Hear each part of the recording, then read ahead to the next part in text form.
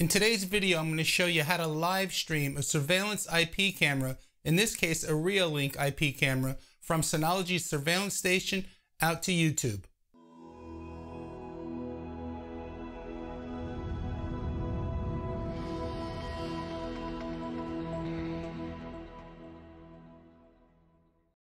Welcome to the channel. My name is Tony, and if this is your first time with us, please consider subscribing to the channel and hit that little bell so that you're alerted to when I release new content. That being said, let's hop over to the computer and get started with today's video. Okay guys, you're not going to believe how simple of a process this is, thanks in part to Synology's surveillance station. So we're going to be working with Synology's surveillance station and within YouTube. The first thing you need to do is set up the YouTube live stream. So I'm in my YouTube demo account and I'm going to come up to the create button here and we're going to click on go live.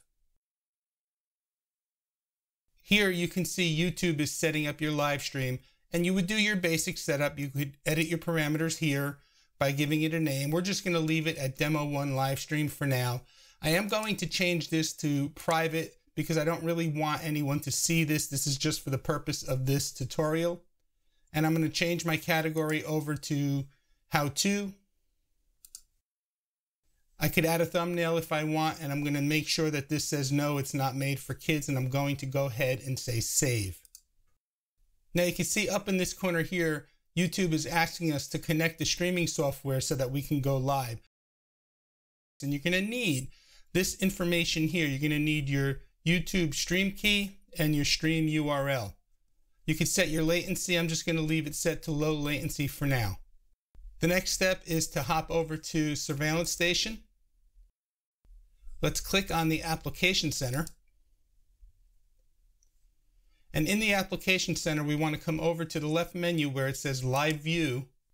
And under Live Broadcast, you can see it says stopped here. If it says stop, just simply click on Run. Once the status changes to running, go ahead and click on Open. In this dialog box, we're going to set the live broadcast stream parameters. You can see that the stream is currently set to off.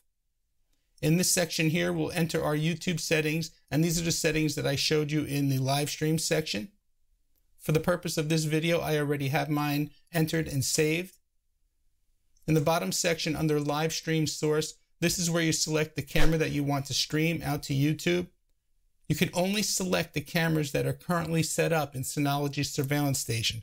So you can see I only have two cameras, the Lab Cam, which is the Reolink camera, and the Synology Live Cam, which is my mobile phone. So we're going to leave it set to Lab Cam. I can also adjust the stream profile if I wish. My choices are high quality, balanced, and low bandwidth.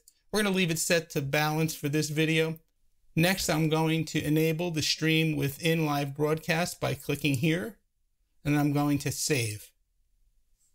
If we jump back over to the live stream in YouTube, we should see our stream any minute now.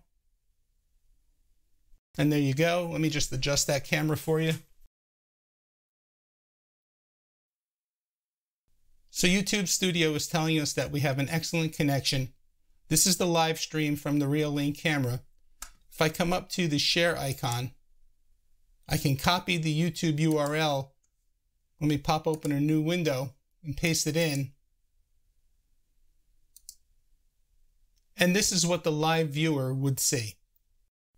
Let's go back into YouTube Studio and click on End Stream.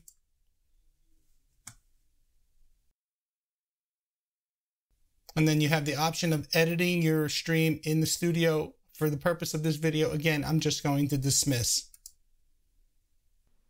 If you found any value in today's video, please give it a thumbs up. Be sure to check out some of my other videos up above.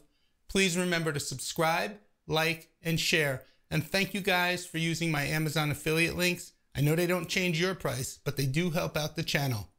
My name is Tony with QuickTech Solutions. As always, please stay safe. Thank you for watching, and we'll see you next time.